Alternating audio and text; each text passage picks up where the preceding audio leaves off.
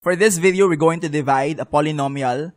But this time, ang divisor natin ay quadratic. So, i-divide natin to using synthetic division. Sanay tayo na ang divisor lang x minus r. For instance, x minus 2, yung divisor. So, nilalagay natin sa synthetic division 2. Kung ang divisor mo x plus 2, ang nilalagay mo sa taas ay minus 2. But this time, what if the divisor is a quadratic polynomial? Sa video na to, kasama ko si Claire. Claire, hello. Hi guys! Annyeong! Before tayo mag-synthetic division, gawin muna natin yung long division. So, for synthetic division, sasamahan tayo ni Claire. Hi, game. Mag-synthetic division muna kami ni Claire. And then, we're going to find out whether the answer in synthetic division will be the same as the answer dun sa long division. So, we have x squared plus 2x minus 1. We have x to the fourth plus 3x minus 2x plus x minus 10.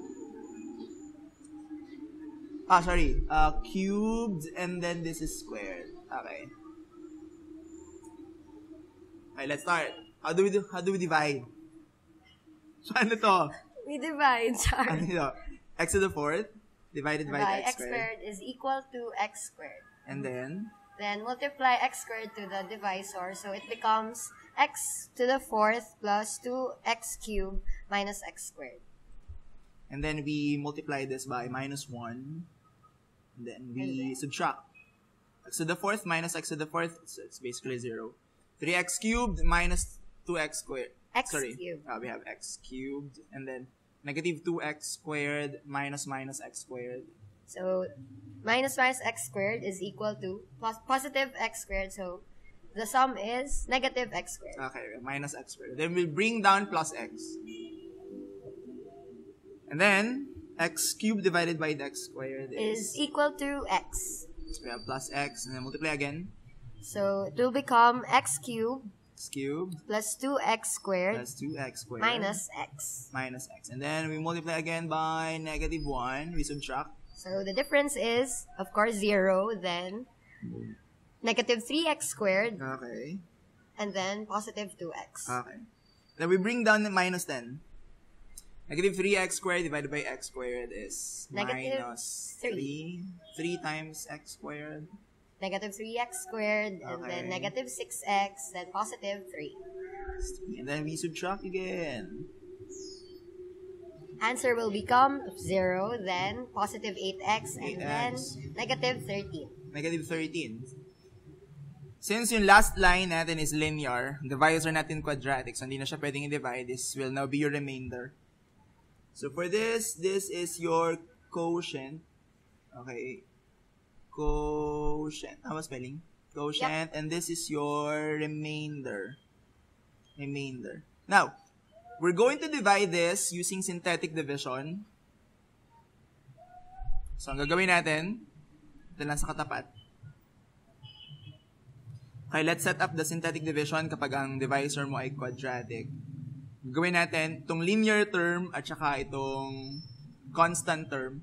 Check nyo pala muna, kailangan itong quadratic term wala na siyang kasama. Kasi kung may kasama pa siya, kailangan nyo muna i-factor out yung kasama niya. Since wala na siyang kasama, so, ito na lang gitna. Linear term will now become minus 2. And then, the constant term will be positive 1. Since yung dividend, wala nang kasama, kompleto siya, naka-standard form siya. So, we'll write the coefficients. It's 1, and then 3, and then minus 2, 1, and then minus 10. Tanda mo pa ba? Tanda mo ba? Hindi na daw niya tanda. Sige. So, we'll bring down 1, and then 1 times minus 2. Okay. Negative 2. Negative 2, and then 1 times 1. 1. Saan natin nalagay? Dito ba? Sa taas. Dito, sa taas. Okay. Okay, and then we add 3 minus 2. 1. 1, okay. 1 times minus 2. Negative 2. Negative 2. 1 times 1. 1. 1. Okay. So, doon na, kita nyo pag ganon, pag multiply ng sa taas na yung punta. Ito naman yung sagot, pag ganon ulit, sa baba. Ito yung pang sa taas ulit. Then, minus 2 plus 1, minus 1, minus 2. Minus 3. Negative 3. Okay, good. Negative 3. Then, negative 3 times negative 2. 6. Negative 6. Negative 6. Positive. Positive, sorry. Positive 6. And then, negative 3 times 1. Negative 3. Negative 3. Then, we add 6, 1, 1. 8. 8. Hindi nyo na ito multiply dito. Kasi pag minultiply nyo pa yan dyan, yung 1, wala nang katapat. So, ayun yung indicator na mag-stop na kayo. And then, you add this.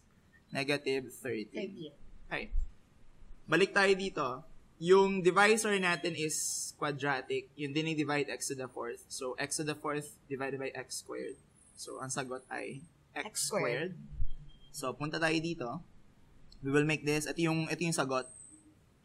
So, we'll start with x squared. So, this is 1 times x squared. X squared. X squared. And then plus x. Plus x. Or plus 1 times x. And then minus 3. And then the remainder, sorry. And then the... Wow. And then the remainder is linear. This is linear. So, dalawang terms pa. 8x minus 13. So, there you go. Applause!